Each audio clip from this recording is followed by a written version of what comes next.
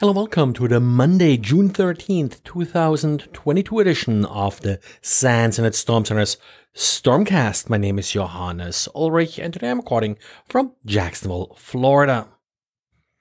Got an interesting diary by Russ from Friday, and it's about trying to predict how likely a vulnerability is being exploited.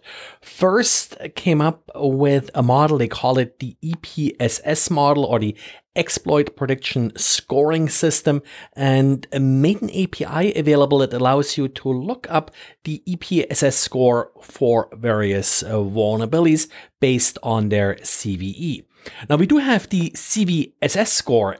That score does indicate how severe a vulnerability is, but of course does not necessarily predict if a vulnerability will actually be exploited.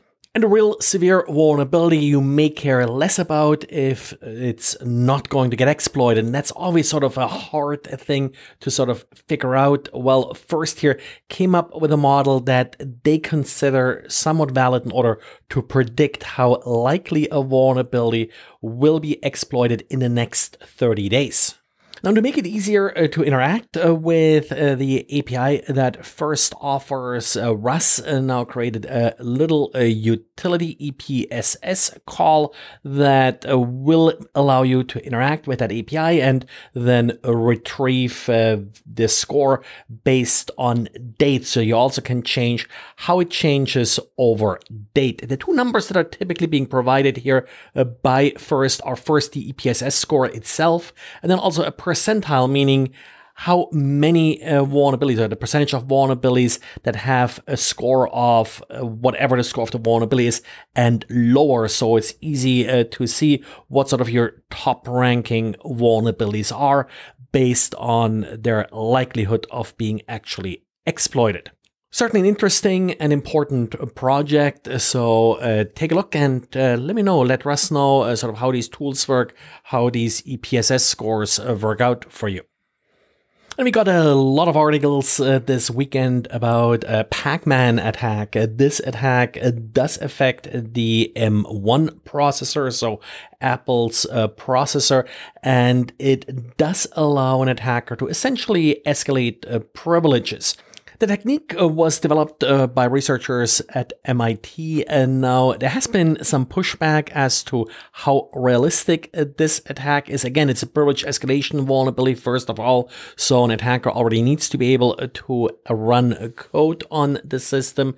Initial reports suggested, and that's sort of based on how it was demonstrated in the paper, that an attacker would first need to load a kernel extension, which of course already requires privilege escalation.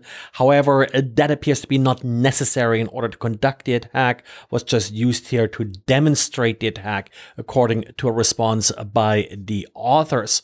Also, Will Dorman on Twitter noted that the paper suggests that the attack requires a high-resolution timer, which is not actually sort of available by default for the M1 processor.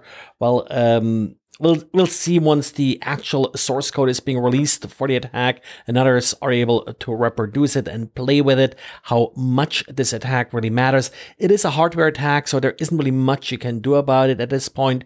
Maybe Apple will come up with some kind of firmware workaround. We have seen this for similar attacks in Intel CPUs, and based on this pack, this pointer authentication really only being used in M1 CPUs.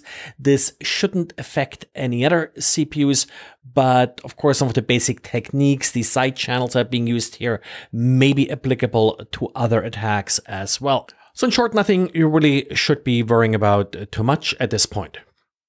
Now, something you should be worrying about if you are responsible for a facility that uses the carrier LenelS2 HID Mercury access panels is a set of vulnerabilities that were released that lead all the way to unauthenticated remote code execution, so a CVSS score of 10.0.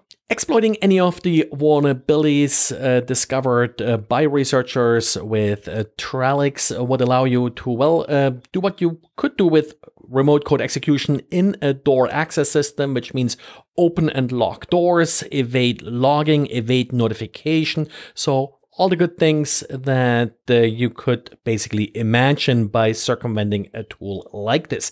This is an enterprise system, so this is nothing that you typically would find like in a home system, sort of for your front door locks and such. It is not one of those C-Wave, Bluetooth or whatever systems, but really more sort of one of those hardwired access panels that you often see in large organizations.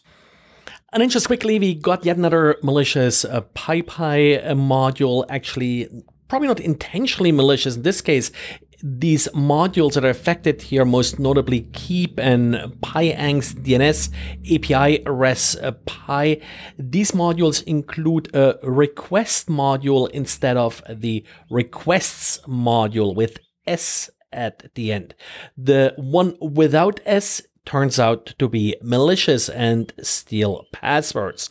So double check, and I'll link to the respective article so you'll get the exact spellings and version numbers.